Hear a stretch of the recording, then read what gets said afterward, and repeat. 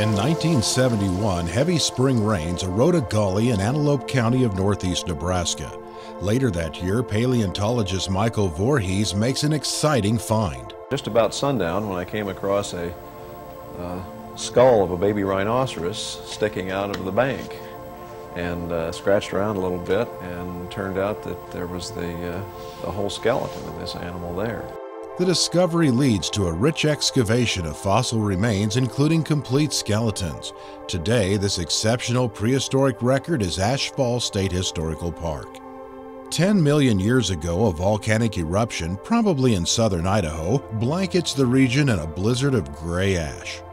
The abrasive dust clouds confuse and choke the animals.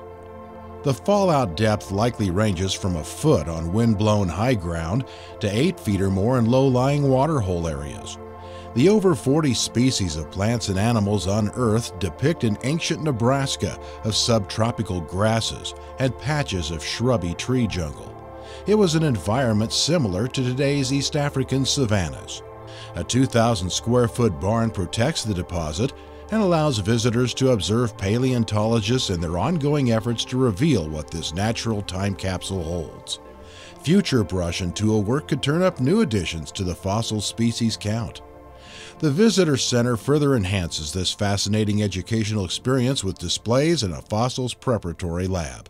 Before you visit, check ahead of time for the park's seasonal hours. Ashfall is near the lush Verdigris Creek Valley. A nice side trip awaits you amidst the Grove Wildlife Management Area.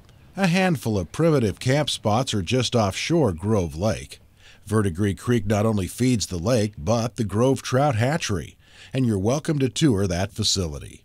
Outside the hatchery grounds, anglers cast for rainbow trout in a stream that many consider one of Nebraska's best trout destinations. It's all just a short drive away from Nebraska's Prairie Pompeii. Travel back in time to Ashfall State Historical Park.